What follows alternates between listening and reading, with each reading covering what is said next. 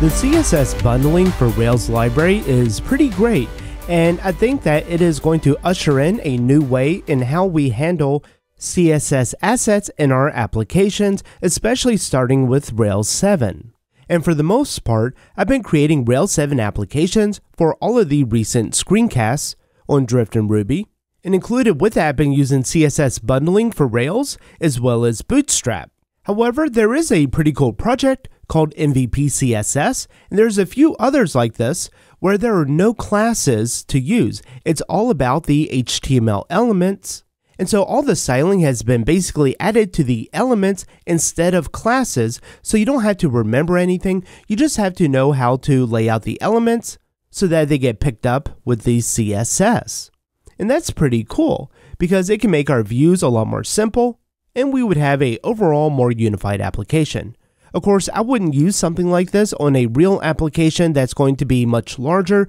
that's going to have a lot more visual elements. However, for something like a prototyping, I think this is a really good way to do it, because you can get some nice looking UIs without any effort. And another thing that we'll look at in this episode is Font Awesome. And I really like this project because it provides so many visual artifacts for free, plus there's a paid plan which you can get a lot of different icons as well. However, when we start talking about importing in these kind of libraries into our Rails application, especially Rails 7 with CSS bundling, there seems to be a few different disconnects and things don't seem to work quite right. And in a lot of cases, when you try to import in stuff like Font Awesome, instead of getting the nice looking icons, you would just get a weird looking square. So in this episode, we're going to look at importing in the MVP CSS library, really just as a proof of concept on how we can import these, but then also look at Font Awesome, which is a bit more of a complicated situation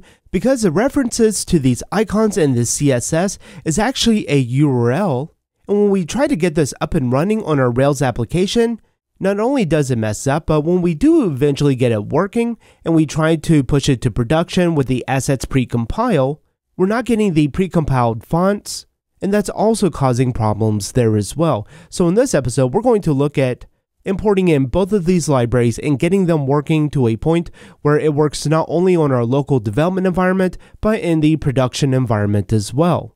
And did you know that you can go to railsstore.com to get your own Ruby on Rails t-shirt or your Drift and Ruby t-shirt? To watch this full episode and more videos, visit driftandruby.com and subscribe to the Pro membership.